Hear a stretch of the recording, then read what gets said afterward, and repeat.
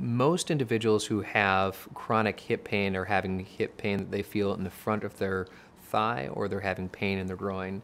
And it's usually worse with weight-bearing activities, so walking longer distances and standing for longer periods of time. And typically, once they get off of their feet, they have less pain. However, the more weight-bearing activities that people do, the more pain they have, and so they avoid those activities, and eventually, over the course of time, they feel themselves walking less, standing less, doing less, and then they start to have a real substantial decrease in their quality of life. During a total hip replacement, we approach the hip through the front of the hip, and so we go through a couple of the muscles that are responsible for hip flexion and hip abduction, move those off to the sides with the retractor so that we can see and visualize the entire hip itself.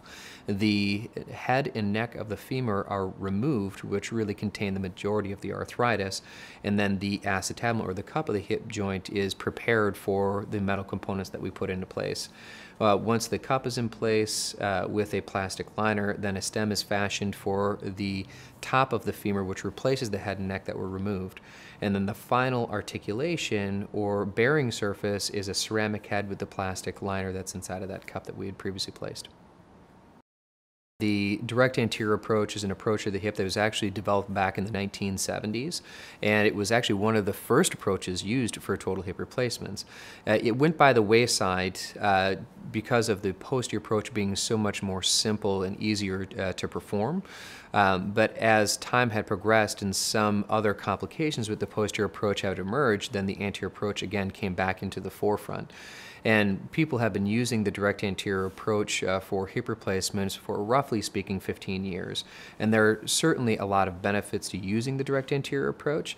The peer-reviewed scientific literature has shown that there is less pain and a quicker return to normal function with using that approach as opposed to a posterior approach. And there's also a decreased rate of dislocations of the hip replacement with a direct anterior approach as opposed to a posterior approach. Now, it does come with some downsides as well. There is a slightly increased risk of fracture during surgery. That's by 0.7%. And there's also a chance of having some painful numbness on the side of the hip, which is not seen with the posterior approach. However, those pale in comparison to the benefits, in my opinion. For a total hip replacement, as long as things go well during surgery, which I expect, people are able to put their full weight on the hip immediately after surgery, and once the spinal anesthesia is worn off from the time of the operation, the nursing staff on the floor will have them sitting by the bedside, standing, and then subsequently walking that same day. Typically, people will stay in the hospital only one night, and then the next day, as long as things are going as planned in terms of their pain control and other medical issues, and the physical therapist has deemed that they're safe to be discharged to home, they'll go home the day after surgery. And most individuals are using an ambulatory aid of some type for the first 5 to 7 days. Most individuals use a walker. Some people end up using crutches. But after that, the physical therapist that they see afterwards will end up discontinuing those and transitioning them either to a cane or to nothing at all. And most people are using some form of a pain medication to help out for the first 2 weeks. And then after that, they're using over-the-counter medications to help out with their pain. As people progress from the 2-week mark to the 6-week mark after surgery, they are beyond that break-even point, feeling like they're better than they were before surgery and feeling less pain, better function than they had before they entertained the operation. When they come back for their final follow-up, before their long-term follow-up, they are doing super well at 10 weeks.